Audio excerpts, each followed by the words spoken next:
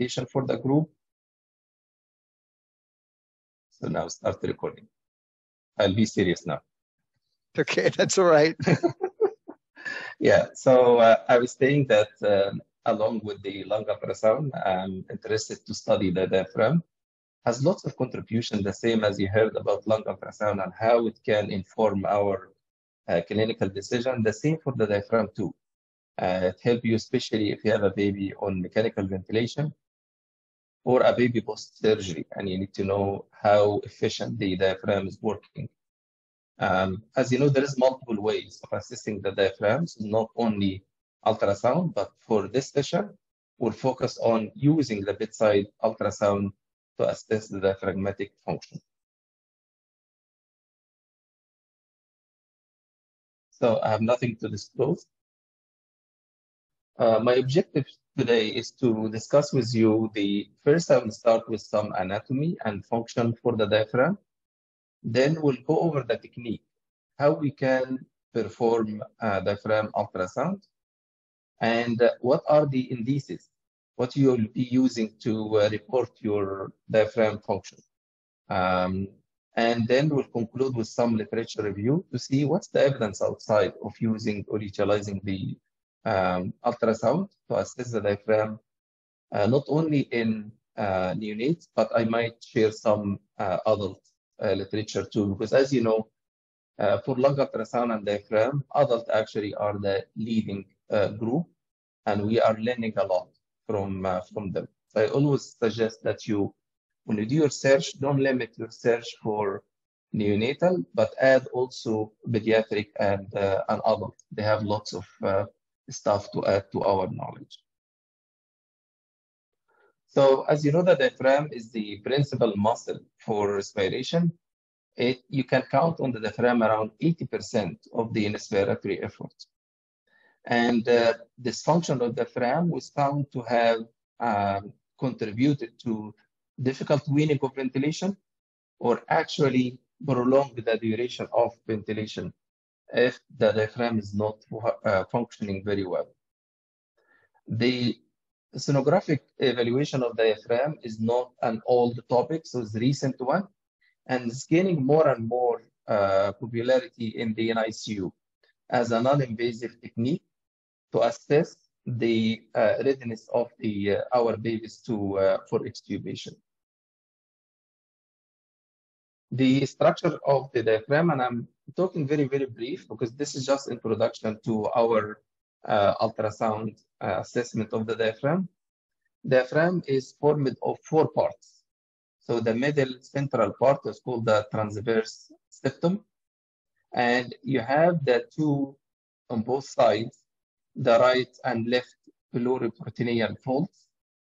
Then you have in the center what we call the esophageal mesentery, where it has the holes for the esophagus, for the descending aorta and other structure.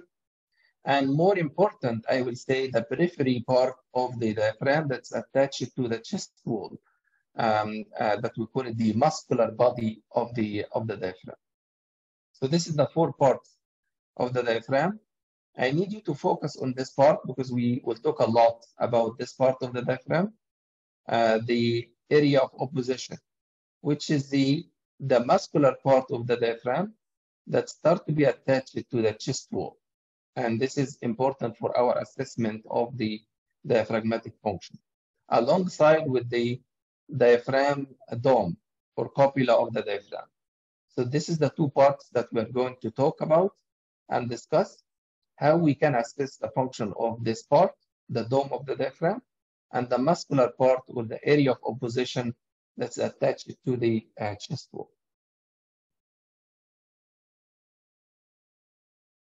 So regarding the function of the diaphragm, I like to summarize it as this is the piston. It works like a piston that with the movement up and down, it helps with decrease or increase actually the negativity or negative pressure inside the thorax that help with the inhalation and increase the lung volume. And when the diaphragm goes back, it increases the pressure inside the chest and lead to exhalation of the air outside the chest. The simple way is to consider it like a piston.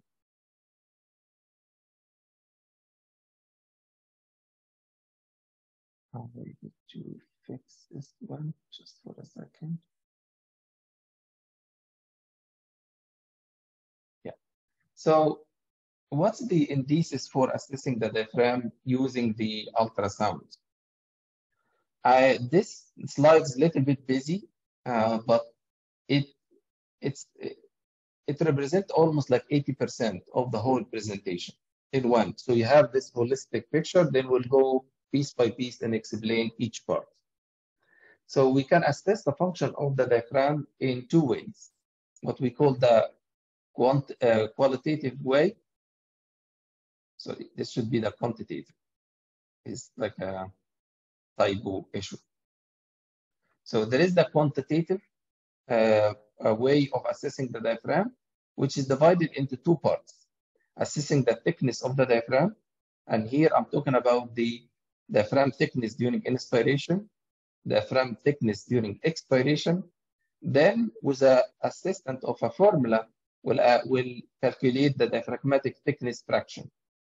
And the other piece that is still quantitative is the diaphragmatic excursion, which is the up and down movement of the diaphragm.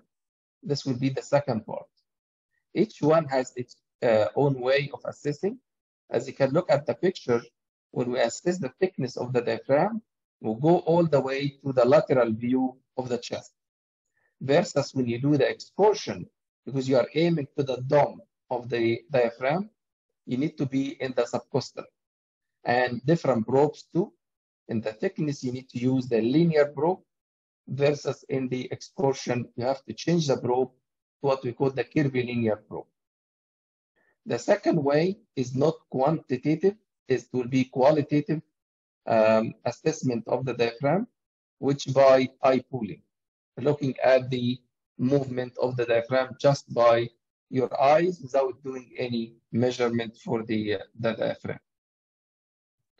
This is the first part, the qualitative assessment of the diaphragm by eye pooling. And if we run this video, you can, by only looking at, so as you know, from the previous presentations, this is the liver, this is the diaphragm, this echogenic part that separate the abdominal contents, liver, and here the kidney from the lung itself. And you can see some B lines, you can see them here. Looking at the diaphragm, you can say, yeah, there is good contraction or excursion of the diaphragm, this up and down movement of the diaphragm without even doing any measurement. Similar here, and I need you to focus between these two lines. This is how the diaphragm looks like in the area of opposition. So I'm using the liver as our acoustic window. And this is the upper white line is called the parietal or the pleural border of the diaphragm. And the one below is the peritoneal layer of the diaphragm. And this black in between, the hypoechoic area, is the muscle itself, the diaphragm itself. And if you look at these two lines, as the baby is breathing, you see these two lines are narrowing during expiration and getting thicker during inspiration. And this movement keep repeating itself. If you look at these two lines, see them narrowing, widening all the time. And if you do the M mode, you can see them in this widening, then narrowing, widening, then narrowing, as you see in this M mode.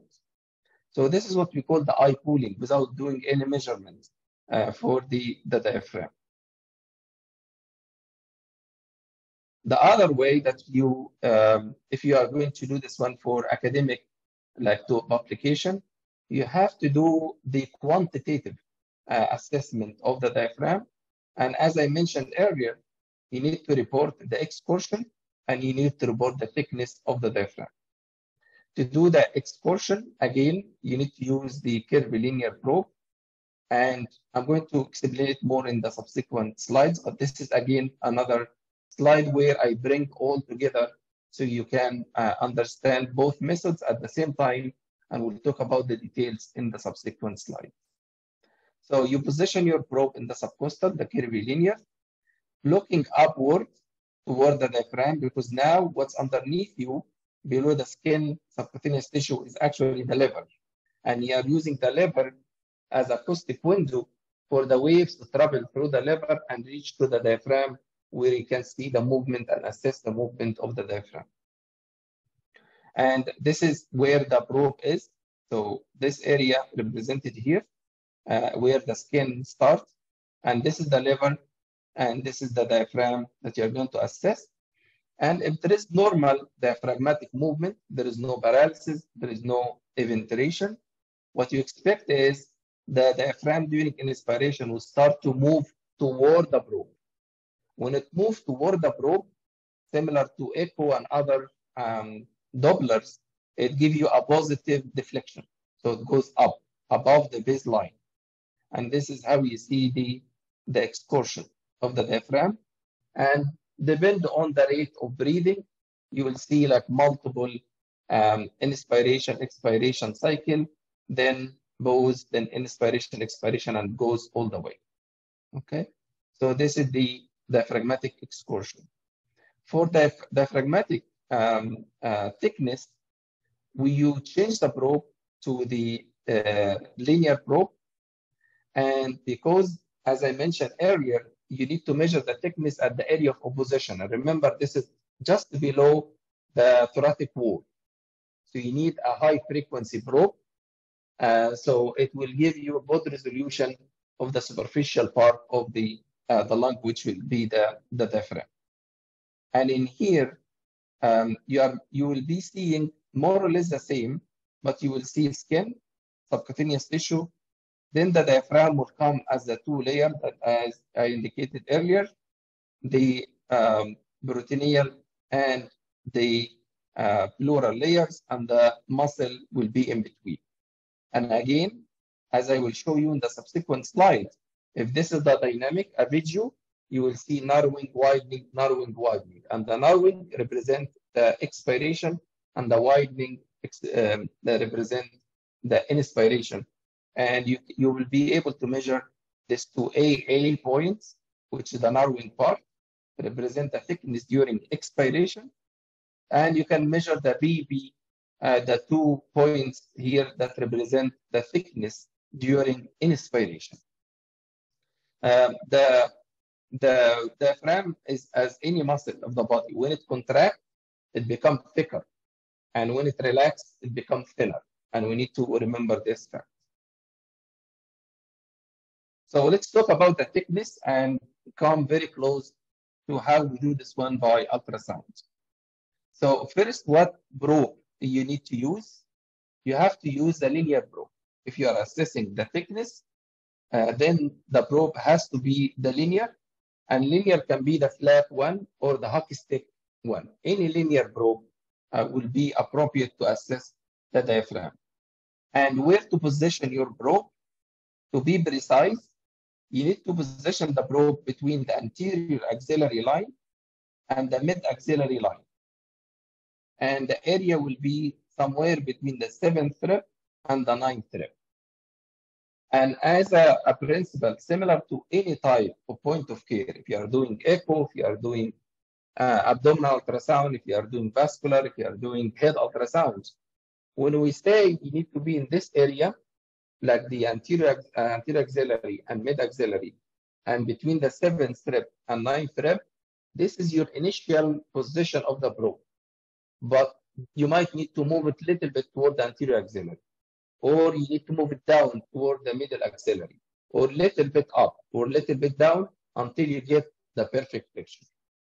So there is no magic dot that I will say if you put it on at this position at the 8th rib, it will give you the image immediately. No, you need to manipulate your probe, moving a little bit up or down, and from side to side, anterior axillary versus the mid axillary. But roughly, this is the area that you will find the best area to look at the diaphragm and measure the thickness. And to narrow this one, this is the whole chest one, and we are looking actually to this circle. You see this area down here in this cartoon? This is where you need to measure the thickness of the diaphragm in this area. And to focus more, your linear probe will be on the skin on this area here, and you will be looking at this thickness of the diaphragm. No lung should come in your view. What you will be target will be little part of the lung and the liver, and the first part of the diaphragm above the liver adjacent to the lung. This is called the area of opposition. I'll show you some image for this one. So here, what I'm referring to, so you are using, this is the end or the base of the lung when you are doing R2 or L2 on the other side, or R3 or L3, because you are more lateral. And it will show you the end of the lung in here. You can see the pleural line. You can see the rib, shadow of the rib. Then the liver comes in here. If you are in this area, the area of opposition, the next part will be the diaphragm that you will see on top of the liver on the right side, or the spleen on the left side. And you need to track this one by looking, but this will not help you by doing actual measurement. You need to use the M mode. So this is the 2D picture. Now I'm in the right spot. I can see the two border of the diaphragm. Then you put your M mode in the middle of this one, and you have to have these two lines. And this will be the result, the M mode, that you will see the parietal part will be fixed in here. And you start to see the diaphragm during expiration, the narrowing, and during inspiration, the widening. And this cycle will continue, depend on the rate of breathing of your baby. And you have to have, as you can see in here, at least 3 cycles, because we can't do the measurement in 1 cycle only. Like, don't get like 1 expiration, 1 inspiration and say, I got the measurement. Because as you know, the baby's breathing can vary from breath to breath. And you need to make sure that you have the average for the diaphragmatic thickness during expiration and inspiration. So what we do in academia, I measure like 3 expiration, sum them and divide them by 3 to get the expiration. Then I do the same, 3 inspiration, 1, 2, 3 minimum. Some people do 5 breath, 5 expiration, 5 inspiration, sum them and divide them by the number, 3 or 5, depend on number of cycles. And then you get the average thickness during inspiration. Any questions so far? Don't feel shy. And as I mentioned, Dr. Adel, I'm the person who does not like to give the whole presentation and wait for question, which is absolutely fine too. But if you have question with each part, we can explain it more. Unless it's clear, then we'll continue to move. So Mayank, do you want to unmute yourself and ask, please? Yeah, sure. So I was wondering if the thickness of the diaphragm would change in spontaneous during ventilator breaths if the baby is not does not have any breathing efforts. I think this is excellent question, and I was coming to mention this one, that when you do the assessment of the diaphragm thickness or even excursion, the baby has to be on continuous breathing. So you cannot do it while the baby is on assisted ventilation, because this will represent the combination, what the baby is doing and what the ventilation is assisting with. It doesn't represent the independent function of the diaphragm by itself without assistance. So if you will do assessment while the baby on mechanical ventilation, you need to pause the mechanical ventilation. You might keep the baby on some sort of like CPAP to overcome the resistance of the tube if the baby is intubated, and you do the assessment while the baby on kind of non-invasive or CPAP pressure, but not assisted ventilation. If you are worried that the baby is not functioning well, definitely you will not have exactly the same image as I'm showing you, and I'm going to share with you what if the baby is having paralysis secondary to chest surgery or PDA ligation or any surgery that can affect the phrenic nerve or recurrent or the phrenic nerve. Did I answer your question? Yeah. Thank you so much. That was very clear. Thank you. Does anybody Any other else? question?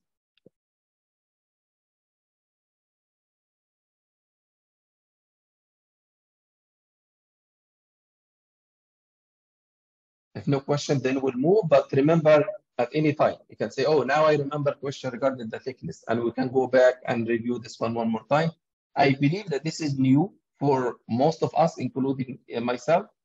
We just started to do the diaphragm and use it more or less regularly in the unit, I would say, for the last 2 to 3 years. So it's not something, even it came after learning the lung ultrasound. So I'm expecting that's new for most of us. Okay. Again, and I kind of described this one in the previous slide, which is you have to have the 2D. And once you are happy with your area of opposition, you can see the 2 layers. You see the contraction, relaxation, contraction. The relaxation is the narrowing, contraction is the widening. You are happy with it. Then you press on the M mode on your machine. Bring the line in the middle of your diaphragm. Don't bring it close to the rib because it will appear as black and represent the liver and the rib. And try to be in the middle because you can't adjust. The baby will not listen to you. This is not adult. Baby can move. So try to be in the middle. So the baby move, your M mode is still within the area where you can assess the diaphragm. So, and this is my tip from my experience when we do the diaphragm assessment. So line the M mode in the middle, and this is how it will be reflected. You will see very nice narrowing and widening, narrowing, widening, expiration and inspiration. And as I mentioned earlier, you measure from inside to inside. Sometimes it's very difficult, especially in our babies, because the line is very thin. So either inside, or at least to be on the top of the line itself, what I'm referring to, this echogenic line and this echogenic line, because in our babies, it's not the same as adult. The thickness could be 2 millimeter or 1.5 millimeter, which was tiny movement of your cursor. When you do the measurement, you can change the whole equation and the measurement. Want to say something that I forgot to mention. As you can see here, because I know and I'm very sure Dr. Alec already discussed with you the depth, how deep your image should be. When it comes to the thickness, I need you to be as small depth as possible. You can see it is only 2 centimeter, and in some babies, the tiny ones, I use 1 centimeter depth, only 1. So all my focus will be, because what I'm looking for is actually between these 2 lines. That's it. I don't want to see anything below. Yes, part of the liver will come even if you do 1 centimeter, but this is what you are looking for. Then it will give you a more clear and wide image that you can easily measure. The more the depth, it will be narrow, and it will be difficult for you to measure, especially the expiration where it becomes very, very narrow, and you can put your 2 dots. Make sense? So the focus will be against the diaphragm, so around 0.5 to 1. This will be the focus for your ultrasound machine. And the depth shouldn't exceed 2 centimeters. Even 1.5 centimeter should be fine. Okay? Any question for how you adjust what probe to use, where to position the probe, what to look for? And remember, I'm talking about zone of opposition, because you can see the diaphragm continuing here. This is still the diaphragm, the 2 layers. You can see it's still down here. If I move my probe more down, I can see the diaphragm continue in this area. You can't use it here. This is not the area of opposition. Area of opposition is the part of the diaphragm that's very close to the lung. If we don't have the shadow of the rib in here, because this black area is the shadow of this rib. If we don't have the shadow, you should see the lung coming just beside this area. And this is where you measure the diaphragm thickness, and not in any area on the liver. Any question? Okay. So what about this diaphragmatic thickness fraction? You will hear about this one. Or some like to call it diaphragmatic shortening fraction. Actually, this is represents the efficiency of the diaphragm. So the diaphragm between inspiration, which is getting thicker, and expiration, which is getting thinner, should have at least 30% difference between the two. The more efficient the diaphragm, the contraction of the diaphragm. Okay, so at least 30%. And we use this one in babies to predict if the baby will succeed extubation or not. If the diaphragm is doing less fraction shortening, less than by 30%, you will be worried that this baby might not succeed the extubation. How we calculate the shortening fraction or thickness fraction? Here is the equation in blue. So you measure the thickness at the end of inspiration minus the thickness at the end of expiration. Then you divide all by the thickness at the end of expiration, and you time this one with 100. And this should give you a percentage of shortening fraction. And we found that shortening fraction gets affected if the baby is on mechanical ventilation for a long time. And when we say long time, don't expect days. For sure, days will affect, but even hours can affect the shortening fraction. That's why we use this one to assess, did the mechanical ventilation affected my diaphragm? Should I give the baby more room to breathe independent and less assisted by the ventilation before I try the extubation or not? Okay.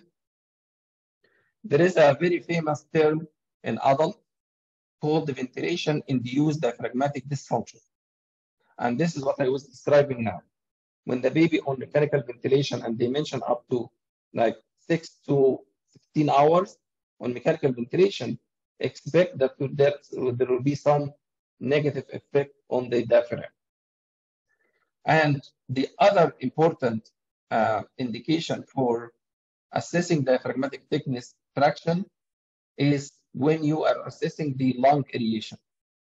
And we found there is a linear relationship between the loss of lung aeration and the diaphragmatic thickness fraction. The more loss, the more harder the diaphragm will be working, as you would expect. Baby with parenchymal lung disease means less aeration of the lung. This baby will have a higher diaphragmatic thickness fraction. And we did a study on this regard that I'm going to share with you later when we do the literature review, where I will show you that the thickness fraction becomes bigger if the lung parenchyma is sick. Okay. Any question? Because I'm almost done with the diaphragmatic thickness measurement, probe, position, how to measure it, where to measure it, what depth, what's the diaphragmatic shortening fraction or thickness fraction, what's the equation, how to measure it, and where to apply it. I see a few hands. Please go ahead. Yeah, I have a question. So I wanted to know is if the zone of apposition change with respiration. For example, does it move up and down with respiration? Because sometimes, for example, when we do IVC measurements, respiration actually makes it difficult because the same segment moves up and down during the respiration. So does it happen with the zone of apposition as well? That's an excellent question. So I will reassure you, if you're probe in the right spot, you are lucky. it will not move unless the whole baby move below you. Like if the baby changes the position up and down or side to side, and you have little bit slide of your probe from where the area that you were seeing the zone of opposition. Otherwise, you'll be able to see it if your probe in the same spot, baby is not moving. No, you will be able to see it clear, and it will not change position. Okay, thank you. Welcome. Hi, I wanted to know if for this diaphragm thickness fraction, does it remain same for preterm and term, or is there any difference? You are a few slides ahead of me, Kirti, so do you mind to wait until I share with you this one? Yeah, thank you. This work is actually done, and I will share with you the difference between diaphragmatic thickness and thickness fraction in preterm versus term babies. Okay, thank you.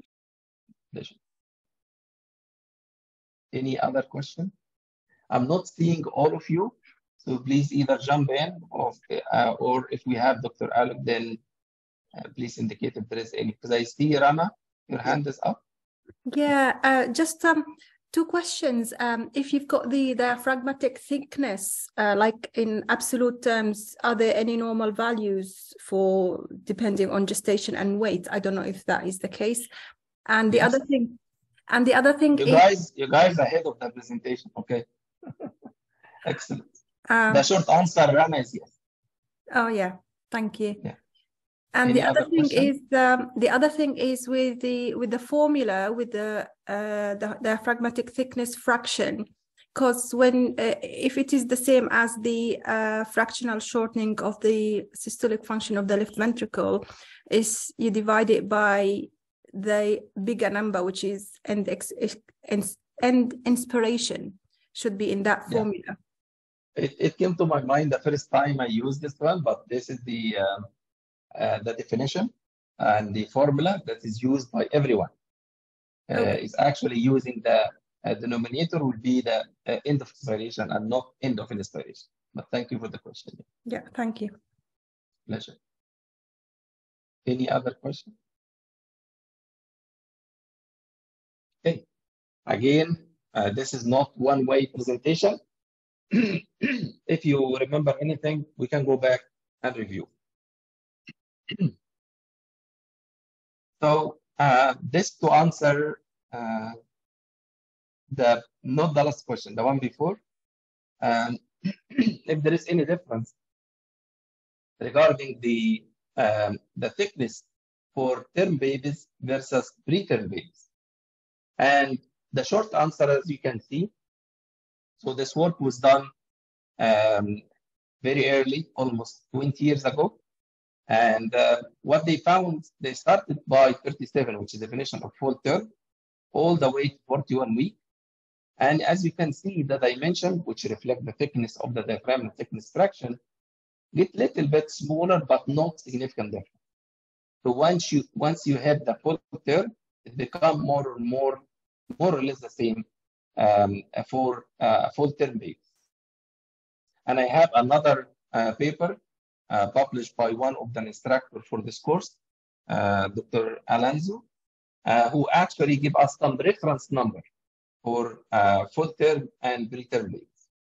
But this is just to give you a glance that for full term babies, it's more or less the same. Comparing to the preterm babies, and this study did it from 24 weeks all the way to 38. And as you can see, the diaphragmatic thickness and thickness fraction become bigger and bigger, as you would expect. The diaphragm muscle is like any other muscle of the body, is growing as the baby grows, and actually has direct correlation with body weight. So if you bring two babies, 30 weeks, both of them, one is, let's say, 2.5 kilos and one is 1.5 kilos. The bigger baby expected to have a bigger size of the diaphragm dimensions and consequently will be thickness fraction. Compared to the small size babies, their diaphragm will be also small. But with progression in gestational age, expect that this will be constantly in a linear relationship, positive linear relationship with gestational age. And I can add with also birth weight.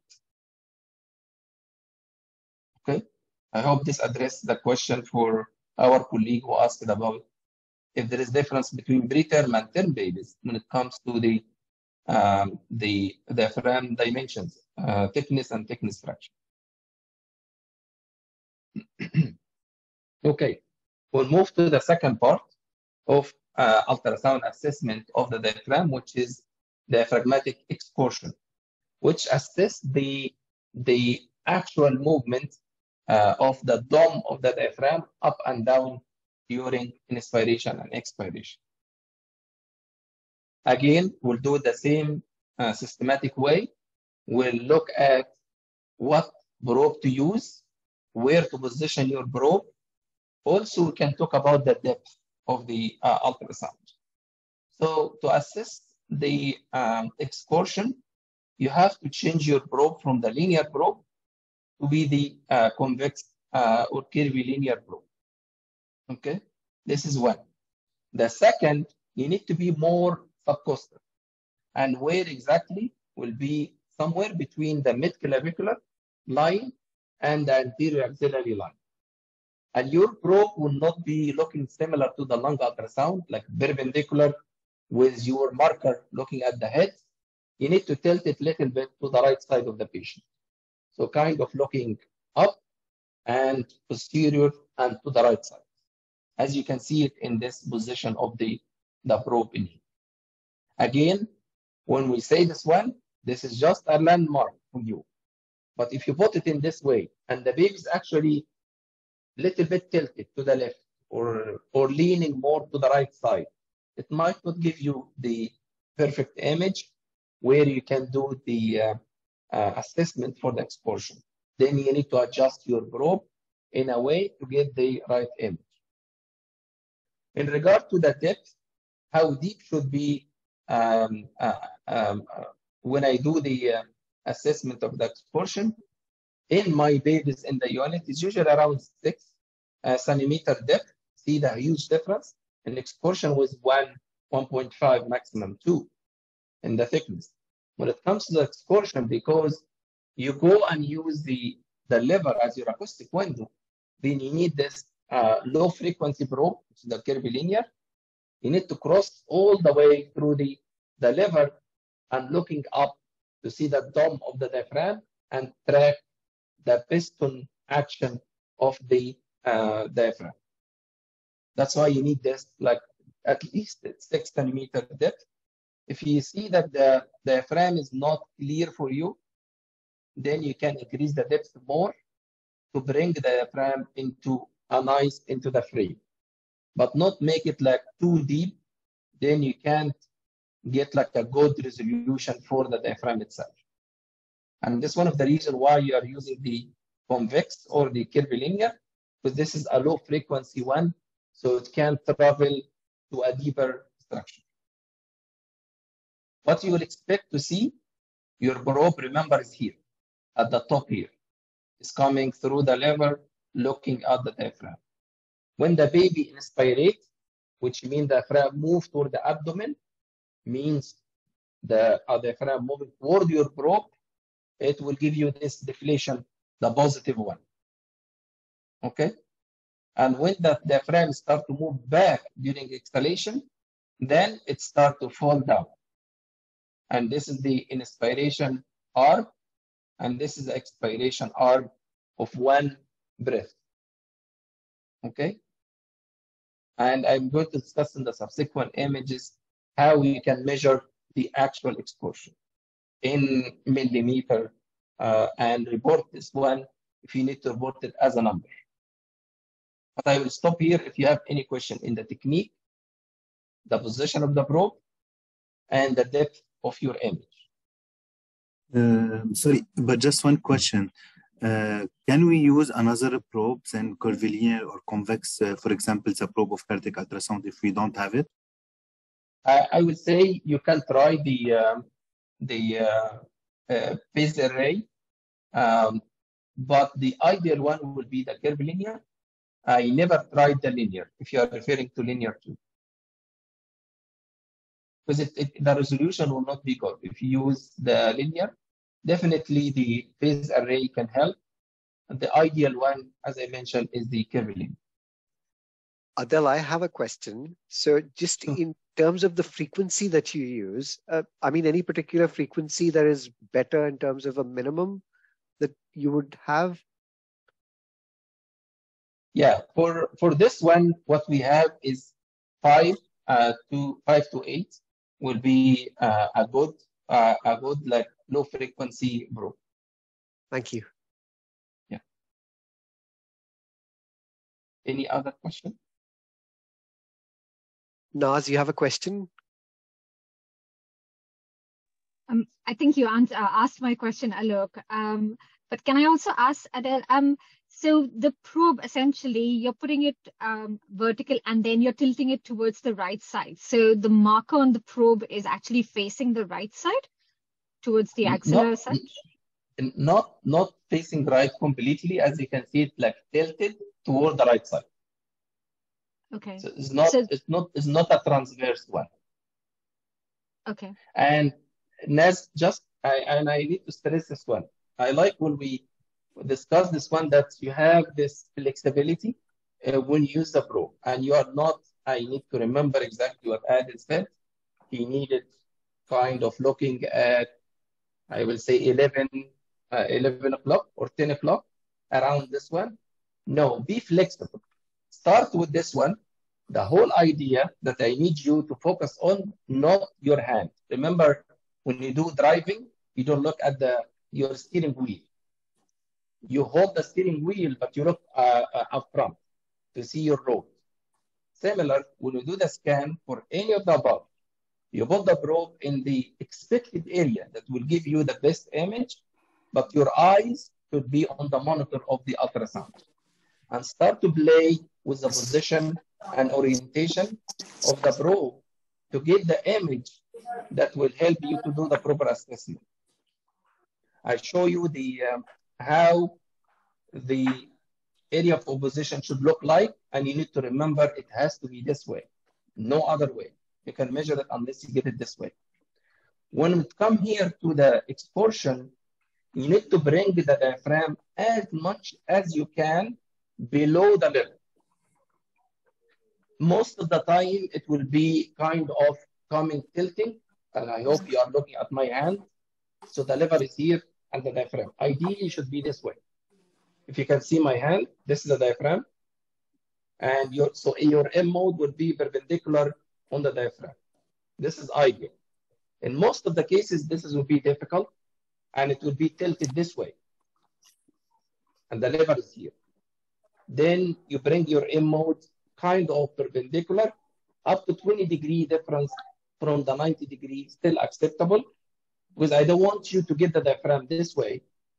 See, like almost parallel, and you put your M mode tangential, like 30-degree, and you say, I got the diaphragmatic expulsion. No, this is misleading. And the number you will get will not reflect the actual expulsion for the baby. Has to be as much as you can below the liver. Your M mode has to be perpendicular and not tangential to the diaphragm to get the right measurement, which is more or less similar to what you are seeing here. So you just start from what we recommend, which is between the mid-clavicular, anterior axillary, subcostal. Start by looking up and to the right. But if you feel that this is not the image that you are getting, please start to rotate your probe a little bit to the right or to the left to get the image in the right orientation. So what you will get as expulsion will be actually reflecting the baby's expulsion, and not because of operator orientation. Does this make sense for you guys? Yes, thank you. Doris, you have a question? I was just going to ask about the frequency again. Is it the same frequency we use for term and preterm babies? You said between 5 to 8. So is it the same, or we change it? No, I use the same, exactly the same for preterm and term babies. I have one machine. I'm expecting a second one. And this is not to talk about the echo one. We have another 2 for echo, and I'm getting a second one for our unit for this one. But when I did a study that I'm going to share with you for preterm and term babies to compare their diaphragmatic function, I used exactly the same probe for both of them and worked fine. You might need to play, Dorsey, you might need to play with the depth a little bit, increase the depth more when you are dealing with full-term babies or big-size babies in general, compared to the small one, you might not need all this depth. Sujit? Yeah, Adel, can you just talk us through the M mode, the peaks? Do they represent inspiration? Yeah. So let me see what's the next slide might give you. Yeah, here. So this is a baby from the unit. And as you can see, like lots of big lines because this lung is their premature lung. This is the probe is somewhere in here. And this is the lever. I'm going through the lever. My M mode more or less perpendicular on the diaphragm. Run it one more time. As you can see, the diaphragm is contracting and is giving me this excursion. How we do the measurements? So we go from the maximum peak of this positive deflation of the wave, and you draw a perpendicular line to the baseline that touch the base for at least 2 to 3. And before I forget, exactly the same as we did with the thickness excursion, you measure at least 3 or more, and you get the average. Because baby can fluctuate from breath to breath, and you need to make sure that you get the average excursion for this baby. So to do the, and there is multiple ways as I'm going to discuss, but the classic way of measuring the excursion is to go to the peak of this wave, which end of inspiration, and draw a perpendicular line to the base, and this will be the excursion for this baby. If your question, Sujit, where you define the inspiration and expiration, same. From the baseline, this is the beginning of the baby taking inspiration, goes all the way to the peak. This is the end of inspiration. And when the baby starts to exhale, you will see the down slope of this wave until it reaches to the base where a second cycle of inspiration, expiration starts. Perfect, thank you. And I'm going to explain different ways of assessing the contractility of the diaphragm. But the classic one that I need you to digest it very well, most of the time reported this way, is a diaphragmatic excursion, and the way of measurement is the way I'm showing you in here. Any question with this one? How to position, what probe, where to position the probe, the depth, what you are looking for, and how you measure the excursion in millimeters. Okay. There is another way of assessing the diaphragmatic contractility or movement. So one of them, and this is all reported actually in literature, is called inspiratory velocity, which means what the speed of the diaphragm. If the diaphragm is like dumb, like my hand now, how much time the diaphragm needs to move from this shape to the abdomen down in inspiration. So this will be the distance divided by second.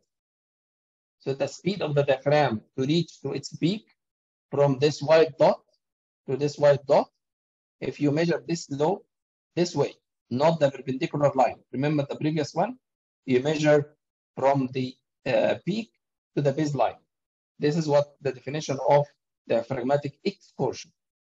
But diaphragmatic or inspiratory velocity, you measure this distance divided by second, And most of the machine can do this one, especially if you are using the echo machine. It can actually measure for you and give you a number. Is it like 1 millimeter per second, or how long it takes? So this is the inspiratory velocity. In case you become interested more to read more about diaphragmatic function, so if you see the expression inspiratory velocity, this is what it means.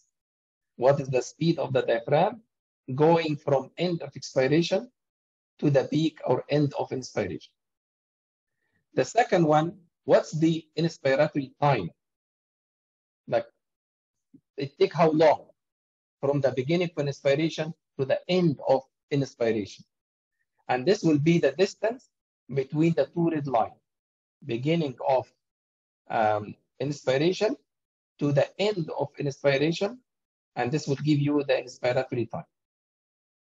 And similarly, the expiratory time will be the distance between beginning of expiration to the end of expiration between the red and yellow line. This is more for academia. I didn't use it myself or see it used in literature, except the inspiratory velocity. Some people now start to report the inspiratory velocity instead of the diaphragmatic excursion, or both together. They will report the diaphragmatic excursion and the inspiratory velocity. Any question for this terminology and what it means and how to measure it? Sorry, is this not related to the respiratory effort and the respiratory rate of the baby? The correct. Velocity. So yes and no. Yes, because each cycle, each inspiration, expiration represent a breath, complete in and out. And this will be how many breaths.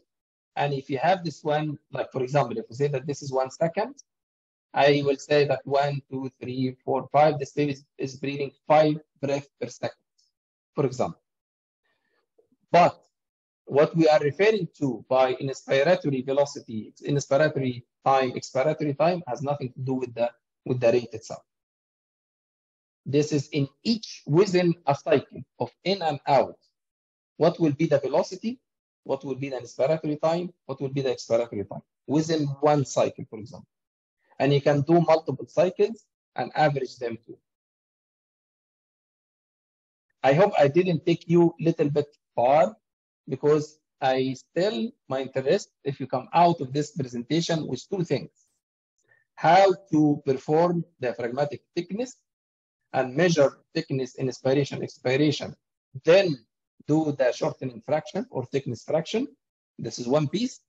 And second piece, how you can assess the diaphragmatic excursion, which the previous slide, this one, how to measure the excursion.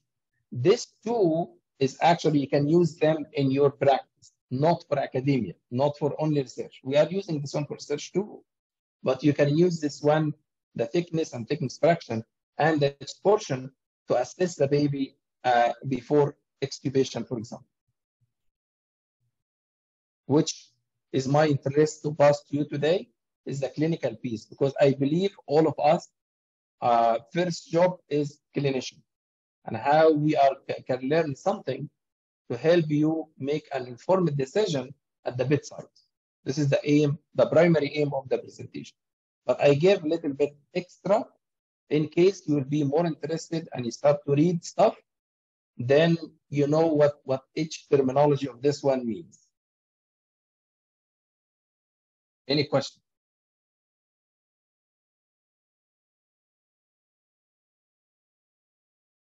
Okay. I'll consider silence again. I'm not seeing all of you. Mohammad, yes, just so did this measurement of diaphragm, all these indices, help in, for example, scoring the severity of respiratory distress or pneumonia or any lung disease? The short answer is not. No one make this correlation, except if you are talking that pneumonia affected the lung aeration, which it will do. then definitely you are expecting that the diaphragmatic thickness fraction will increase, because this baby will be working hard to breathe, and which mean more contraction, and you'll have a bigger inspiratory thickness, and compared to the baseline, the expiratory one, and this will lead to a higher diaphragmatic thickness fraction. But it will not do the other way around. You have your direct tool, Mohammad, as you learned from the previous presentation, that you can look at the lung parenchyma using the lung ultrasound. You can assess the presence or absence of pathology like pneumonia, and you can even do the measurement for the pneumonia and see how big or how small, and you can start your management and follow up your baby. So I will not use the diaphragm to help me assess what's going on with the parenchyma. I'll go and ask the parenchyma direct. Okay, thank you. Thank you very much. Pleasure. Any other question? I'm sorry, I'm not seeing all of you again. So feel free, please, to jump in and mute yourself and talk. Okay. What about diaphragmatic paralysis? And this is not an uncommon question, I will say. I've been asked this question a couple of times. We are tertiary unit. We receive lots of complicated cases that comes to the unit. And some of them, babies will have congenital anomalies. And the baby's full-term baby still dependent on the respiratory support. And the question always comes, does this baby have a good diaphragm? So you can assess what we already discussed before. And you can have some reference from the paper that I'm going to share with you to see if this baby have a reasonable function for the diaphragm or not. But also, if your hospital or your unit receive babies post-surgery, especially thoracic surgery for any reason, there is the risk that the baby might have diaphragmatic paralysis. And you will be surprised that it's very, very simple. If you learn how to do the expulsion, definitely you'll be able to say if the baby have a diaphragmatic paralysis or not. So we discussed this site before. So you bring the lever, your probe is actually here. This is the lever, and this is the diaphragm. And if you are using the M mode, then this is the normal, because when the baby starts to breathe in, which means inspiration, the diaphragm will move toward the probe. And then you will have positive deflation above the baseline. And this is what happened here, and we discussed it a few times. And when it starts to go back in expiration, you start to see it going toward the baseline. And this is repeated all the way. This will not happen if the diaphragm, like for example in this baby, is actually paralyzed. The baby will have what we call paradoxical movement, the reverse. So during inspiration, because of the negative pressure in the chest, the diaphragm will go up, so away from your probe. So it will be drawn for you as a negative, below the baseline. So you see like flat, with one inspiration, it goes down. So if you have this one, reverse it. This will be your hint that there is diaphragmatic paralysis in this baby. I forgot to mention that, and you see most of the examples that I shared with you, I'm using the lever, because always the assessment of the right side is much easier than assessment of the left side, given the small size of the spleen. Little bit challenge, but not impossible. You can definitely do the assessment of the left side, but the easier side always the right side, because of the lever. Give you a big acoustic window where you can see the diaphragm. Any question how the diaphragm, paralyzed diaphragm, will look like? Yeah, I have a confusion. So Yes. most of the times these babies would be intubated. So post-surgery, or if there's significant distress, they would be intubated and under mechanical ventilation. So there would be movement of the diaphragm anyways due to positive pressure ventilation. So how do you differentiate? So, Manak, this is excellent question. Again, even if this baby is ventilated, you have to pause so you can adjust everything. You bring your machine, you put the probe, completely hearing you. So this is my probe. My baby is on mechanical ventilation assisted one. What I do practically is I bring my machine, everything is ready. I put the probe on the proper position. I can see the diaphragm, I see the lever, I see everything. Then I ask either the RT or the bedside nurse or yourself, you pause the machine for 10 seconds, 5 seconds, according to the tolerance of your baby. But you need to put the baby on no support except some kind of CPAP to maintain the FRC. And then you assess the spontaneous movement of this diaphragm. You can't assess the diaphragm while the baby is on mechanical ventilation. No way. Okay. Thank you. My pleasure. And most of these babies will tolerate because you pause for only this few seconds. And if you need to repeat, you give the baby a couple of breaths, then you pause again and you repeat your scan one more time. Any other question? Okay. I think this is the two parts that I need to discuss with you. Now I'm going to some literature review. Again, to share with you some evidence of the utilizing of the bedside ultrasound to assess the diaphragm and end up with some conclusion. But feel free if we need to go back and review some of the technique of assessing the diaphragm. And I like to start with this one, and as I mentioned earlier, Dr. Alonso is one of the instructors. I'm not sure if she gave you a presentation or not, but if she didn't, she will present for you. She's one of the excellent physicians in the field of point of care, especially lung and diaphragm ultrasound. And she put this title for editorial in the chest, I believe in 2022. And this was a comment on a paper that our group from Toronto published. And she used this title that I like to start with this one. Can diaphragmatic ultrasound become a new application for point of care ultrasound in preterm infants? And in her comment, it's only one page, and I believe it's open access. You can Google it and you will get it. It's kind of yes. The short answer was yes, but it was nice commentary on our paper. And this is the paper that we did in our unit and published in the chest. Diaphragmatic thickness and excursion in preterm infants with BBT compared to term and near-term babies. I used the healthy late preterm babies and term babies as my control because this was the first ever study that looked at babies with BBD and how their function from the diaphragm thickness and excursion.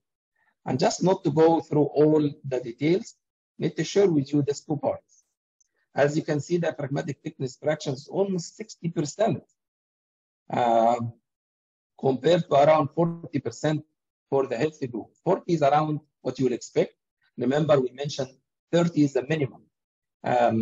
Below 30, you know that there is a dysfunction of the diaphragm. But our babies with BBD and chronic lung changes, and this is the baby who were still on oxygen or respiratory support at 36 weeks, because this is how we define BBD. Definitely, their babies was working harder to breathe. That's why they have a bigger diaphragmatic thickness fraction. And similarly, when we assessed the diaphragmatic excursion in millimeters, it was higher, which represent the contractility of the diaphragm up and down. So it was around 6. This is the mean standard deviation compared to 4.4 in healthy babies, which kind of expected, but it was never studied before. And this was the first time to show how we can assess the diaphragmatic thickness and excursion in preterm babies with BBD, not healthy preterm babies.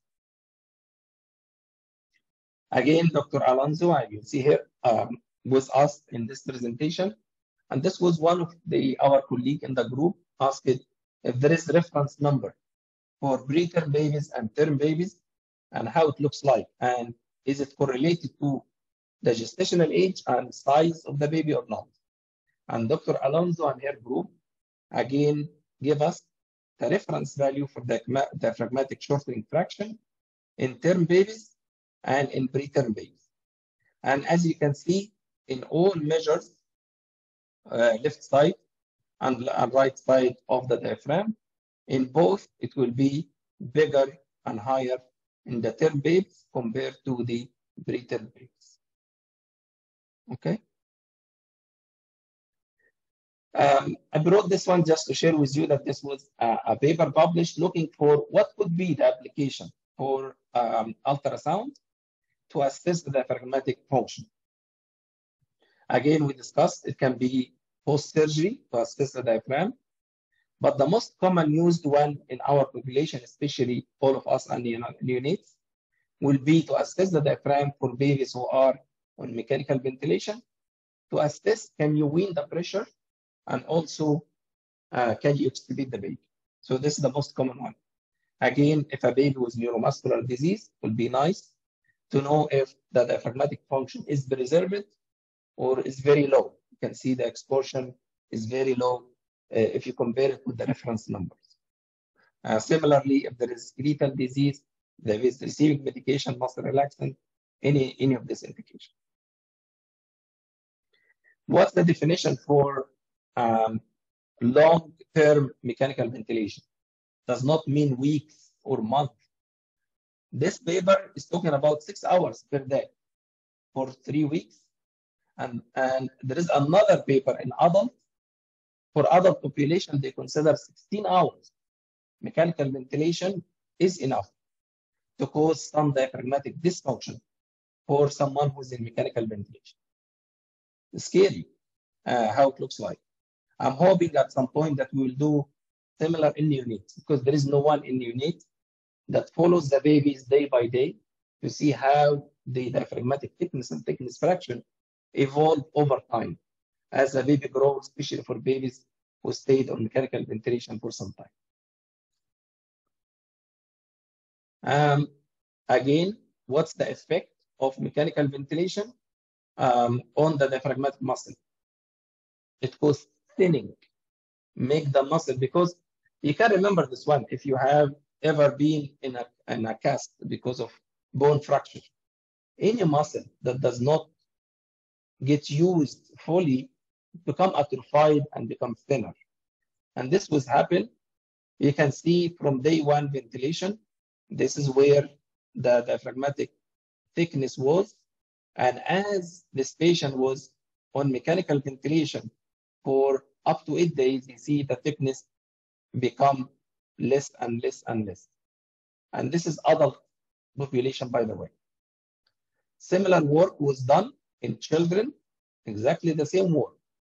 And they went to 7 days of ventilation, and they measured the thickness from day 1 to day 7. And again, they showed that there is progressive decrease in the diaphragmatic thickness that correlate with the duration of mechanical ventilation.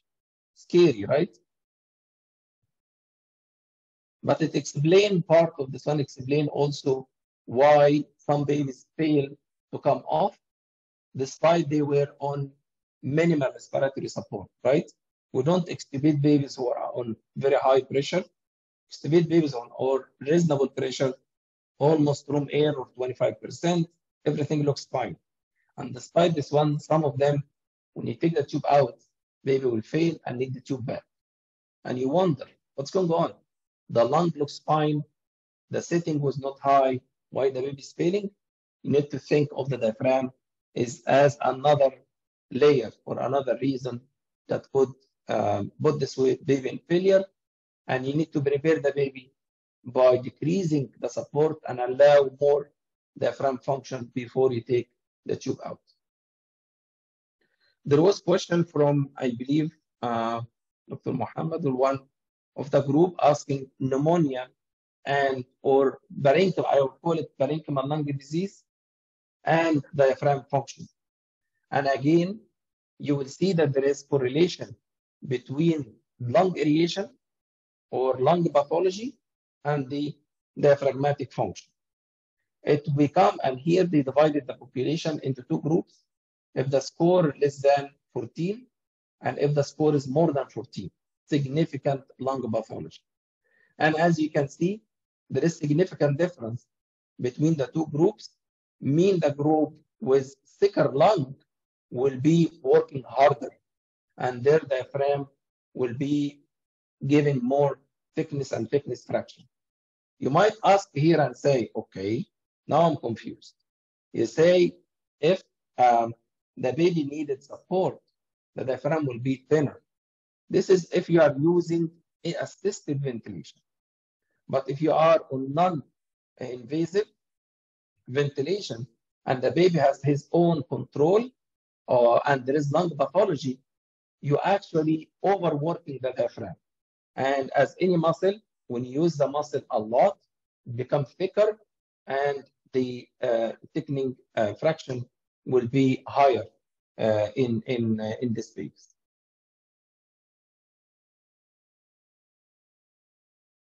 Another paper study that was conducted in Egypt and looking for the assessing the diaphragmatic thickness and exportion as a predictor for successful extubation in mechanical ventilation.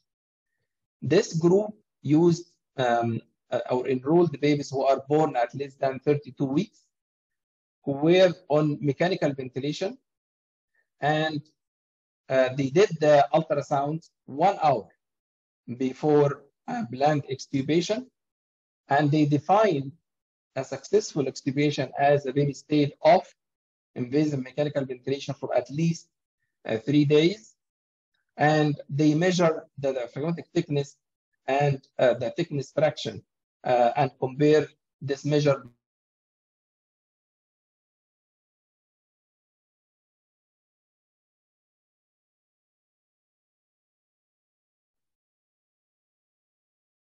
Adel, we can't hear you. Sorry. You can't hear me? Yeah, now we can hear you. Yeah. Okay, I'm sorry. No, that's all right. Is it from the same slide here or? That's correct, yeah. Should I start from the beginning, or you guys heard what the study was about? You can start again, no problems. Sure. So I was saying that this study was done in neonates, looking for or utilizing the diaphragmatic assessment, thickness, and exportion to define which babies will be more successful when you try extubation. Inclusion criteria was babies born less than 32 weeks on invasive mechanical ventilation, and the ultrasound was done only an hour before the extubation, and they define successful extubation as baby stayed off mechanical ventilation for at least 72 hours, and they did the thickness fraction, and exportion, and they compared it between the two groups. As you know, you do the scan, you go ahead with the extubation, you stay for 3 days, then you see which group failed, which group success. Then you go back to the ultrasound and see what the criteria for the ultrasound for the failed group versus the successful group. And they found that diaphragmatic exportion, a good diaphragmatic exportion, was good indicator for successful extubation. We did similar work, but we used actually very, very, very small babies. Because in our unit, babies who are 26 weeks and above, most of them will not be intubated. They are fine on non-invasive ventilation. So I had to repeat more or less the same study, but on the extreme preterm babies.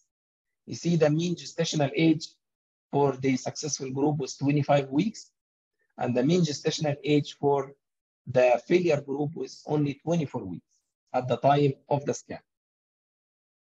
And we did not only the assessment of the diaphragm, so we did the diaphragmatic thickening and thickness fraction, and we did the expulsion, as you can see, and we did the measurements from the babies, but we added also how the lung looks like. So we did the lung ultrasound score, which is a little bit different from the score that's commonly used in most of the literature. So we did like 5 patterns from 0 to 4, but we can talk about this one in different setting.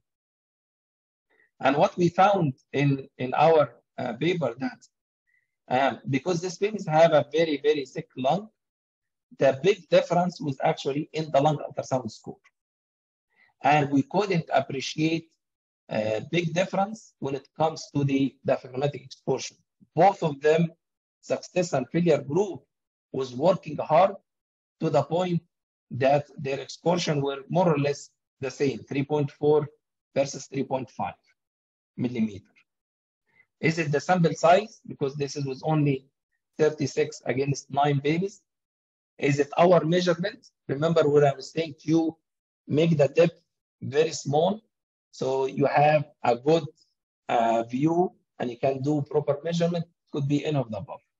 Definitely the study needs to be repeated on a larger sample size. But again, another tool that we used it to assess the readiness for extubation in extreme preterm babies.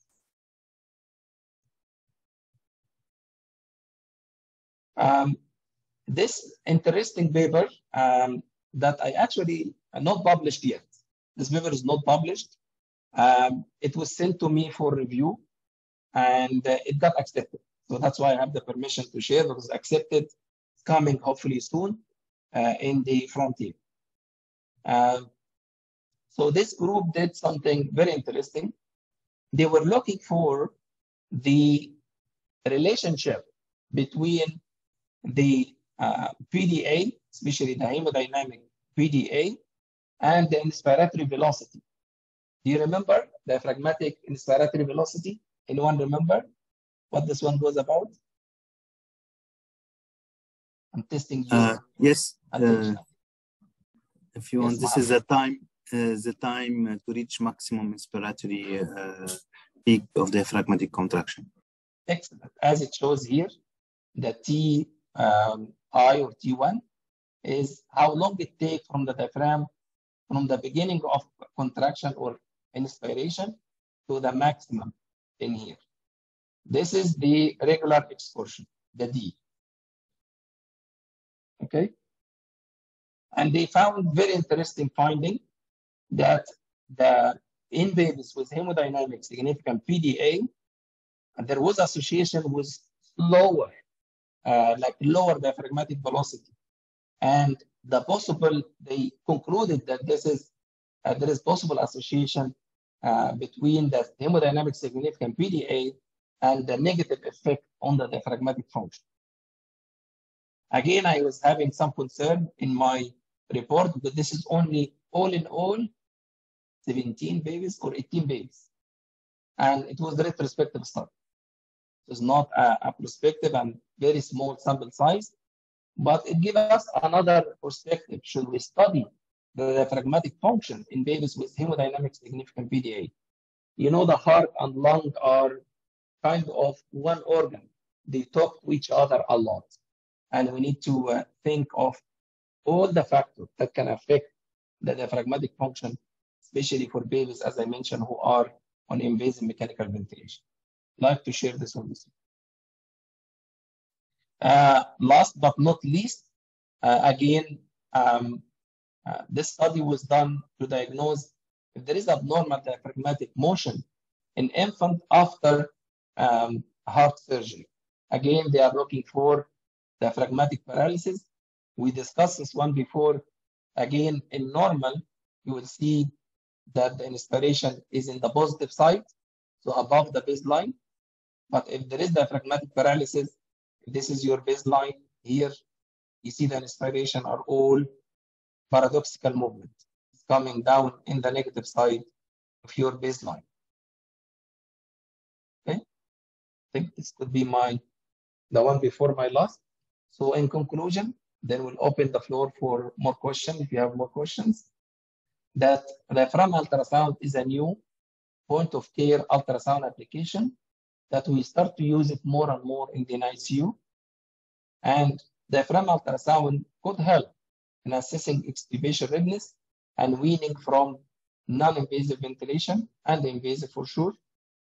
And diaphragmatic dysfunction is a major contribution to the prolongation of mechanical ventilation. So we should consider it and try to extubate the babies as soon as they are ready, even if you use non-invasive, higher pressure or non-invasive ventilation. And diaphragm ultrasound is one tool. The last one is one of your tools and not the only tools. So as we discussed before, you have to do the lung ultrasound first to assess how the parenchyma looks like. You have to look at how much pressure you are using, how much oxygen that the baby is using, and how the diaphragm function, and you put all together to make your clinical decision. So don't take one of this one, like lung ultrasound, then you treat the baby based on the lung ultrasound alone, or diaphragm ultrasound, and you use the diaphragm ultrasound to make the decision without looking for the other part of the patient's clinical status. So always consider any test, blood gas, the setting, the CO2, the diaphragm assessment, the lung parenchymal assessment. You put all together to make your informed decision regarding your baby. And I think with this one, I reached to the conclusion. Thank you so much for your attention, and happy to take questions.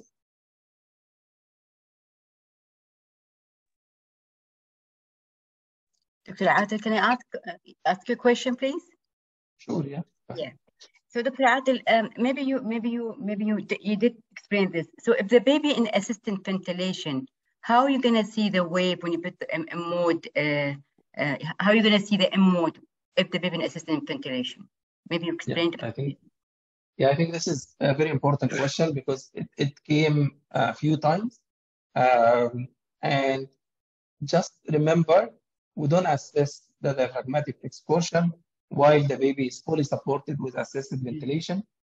You need to pause the or stop the assisted ventilation, put the baby on some kind of CPAP, what we call, same when you do the SBT, spontaneous breathing test. You don't use it, you do spontaneous breathing test while the baby is on full assisted support. So you need to pause this one to the time for the time of the scan. But have you ever put them in mode while the baby in assisted ventilation? Have you seen the wave? I mean, out of interest. It will not reflect the baby's own movement, but no. The short answer is no. Okay. Can I ask another question? Yeah, please. You know, during paralysis, how do you know this wave is because the baby breathes very fast? How do you know this wave is actually, you know, opposite to the normal, or is it just a damped wave? So you look at the fold trace. If this is one, but all the others on the other direction, you question your technique. But if all consistently in this side is coming to the reverse, and you do the other side, hopefully this is not a complete paralysis on both sides. So if this is differential, you have the right side paralysis, left side is not. Then in the same patient, you can do both, and you'll see the difference between the two. We knew from even before with the fluoroscopy and other types of assessing of the diaphragm, that with diaphragm paralysis, you will have what we call the paradoxical movement, the reverse of the node. Okay, thank you. It's my pleasure. Anna, you have a question? Yes, maybe I didn't listen, but I don't know if you referred the normal values of the diaphragmatic excursion in term and preterm babies. Yeah, there is one paper published in this regard. I didn't share it here. What I shared was the thickness.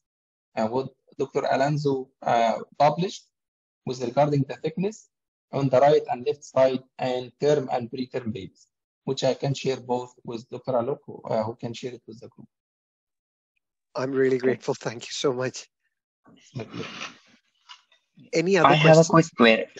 Yeah, I have a quick query. Question. Am I audible? Yes, we can hear you. Okay. So I was just wondering if we can use qualitative assessment for diaphragmatic palsy, and can we actually put the probe in the subxiphoid region and basically can visualize both the domes of diaphragm together. Would that be possible, or has it been tried? I believe it was tried. I read this one time. Depend on the footprint of your probe. And also to make sure that not most of your image is actually visualizing the heart. Because with this position, the heart comes right in front of you. But if you are able to put the probe in the subcostal, either below the xiphoid or a little bit toward the right side, directing the probe a little bit to the left side to capture both, is an idea. Not sure about the reliability of this one because all the studies that looked at reproducibility and reliability of the test did it independent. You assess the right side and you choose the right spot and you do the left side independent and not to combine both.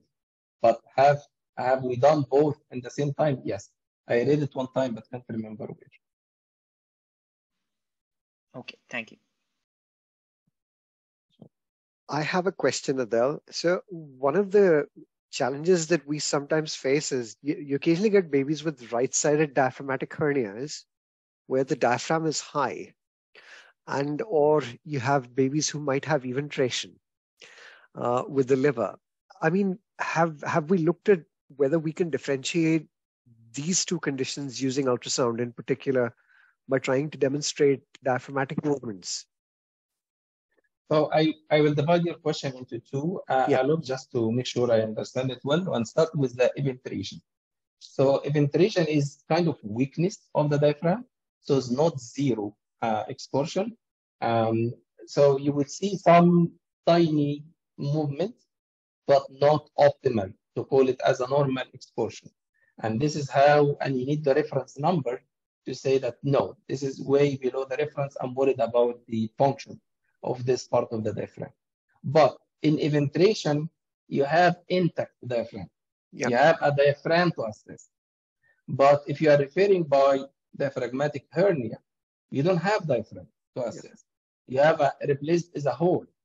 And our experience with this one, what you will be seeing is the kind of the more toward lung ultrasound, because you will see the bowels underneath your probe and not the diaphragm itself, because there is no diaphragm. It's a big hole in this area. That's really helpful. Do we have any other questions? Look, I have a question. Go for it. Yeah, Adel, thank you so much for your talk. I had a couple of questions. One is, so say if you are looking for diaphragmatic paralysis, so in your practice, I take it you measure the excursion on both the sides? We do mainly the right side if I'm assessing only the function in otherwise normal. I'm not expecting paralysis or eventration. So we use the right side because most of the reference is actually coming from the right side and less reliability on the left side. So even if there is some reference, they acknowledge that the left side is difficult to be sure 100% and give reference now. If you suspect paralysis, definitely you do both sides and you don't have to do any measurement. Once you are seeing the paradoxical movement, the reverse of the normal, this will be your diagnosis. You don't have to measure how this one relates to the normal. Like, is this excursion is like 10%, 50%, 70%. But if you are looking for example, you are using muscle relaxant and you need to assess the diaphragm, then I will suggest that definitely you will not see paradoxical. Either you will see flat line if the medication is like hitting the diaphragm like 100% and knocking off the diaphragm, or there will be some contraction, but very weak one. Okay. Like it will be small. Yeah, it will be like small. I received a call. That's why. Sorry for this. Yeah. There will be a tiny excursion, which is way below the norm. Okay. Tanu, thank you so much. And I have another quick question. With regards to the diaphragmatic excursion, I know you've sort of shown that it needs to be perpendicular to the diaphragm. Is there any objective measure? So how are you standardizing this in the research setting? I mean, for example, like for blood flow velocities in echo, you have angle of insonation. Similarly, is there something that we can use so that you have Similar. standard? We have around 20% deviation from the perpendicular still acceptable. Okay. Thank you. I agree with you. Sometimes it's very challenging giving the position of the baby and you try to adjust the probe as much as you can. Again, you can't get it the way, remember I was saying this is the diaphragm level on top, your line come in the middle perpendicular, is not that easy to get it this way. So even if you have little bit tilt, you try to bring your M mode again as much as you can perpendicular, 20% deviation from the perpendicular still acceptable. Thank you very much. Pleasure. Any other questions? Needs lots of practice. Diaphragm, the learning curve for the diaphragm is much slower than the lung. I'm sorry to say this one. So use this opportunity whenever you do lung ultrasound, especially for the thickness and thickness fraction. When you do the R3 or L3, you will be very close to where the position should be. And when you go down to the liver, just look by your eyes to the area of opposition, which end of the lung, beginning of the liver, and above the liver, you will see these two echogenic lines. Try to be familiar by looking at this one. Eye pool, the shortening and narrowing and widening, this is one. And try to put the M mode on this one. It's not easy. And to keep it for 5 seconds, even 5 seconds, the baby will not allow you. I got the two lines, you just bring the M mode on and the baby will move a little bit. Lost. You need to repeat again. One of the challenging one, and unless you practice this one, I will say at least twice per week, it will be very difficult for you to get the experience with measuring the thickness. And not to give you a negative wave, but this is actually was the most difficult part in our studies. Remember, one of the studies that I shared with you is assessing the readiness for extubation. And we did the lung ultrasound score and assessing of the diaphragm both. Doing the lung ultrasound was like a joy, like 1.5 minutes done for the lung, and we take almost 5 to 10 minutes just to get the better view for the thickness and thickness fraction for the diaphragm. Excursion is not difficult. Excursion is a little bit easier than the thickness. Any final questions? Any last questions from the group? So I'm going to take this opportunity, first of all, to thank Adel for his time. Thank you so much. That was a fantastic talk. And there's food for thought for us, but there's also more practice because I think most of our group is getting good at being able to do the structured lung ultrasound using R1, R2 up to R6. But this is more kind of challenge for us as a group to go and practice. And we've got peer review sessions coming up this weekend. That's Friday and Sunday. So I would say, folks, while you're at it, let's watch Adel's presentation again. I will circulate it within 24 hours on the portal so that we can revise, we can have a look at it, and we can actually learn and try and practice. Adel, thank you so much for an absolutely fantastic talk. God bless you. Pleasure. And I'm happy at any time, Alok, if there is any question or one-to-one from the group, any question, you can pass my email, and I'm happy to address any concerns. Thank you so much. Thank you, everyone. I wish you a Thank you good so evening, much. and thank you all for your patience and your hard work so far. Have a good evening. Thank you, everyone. Thank you so much. Thank you. Thank you very much, Dr. Thank you so much. Thank you.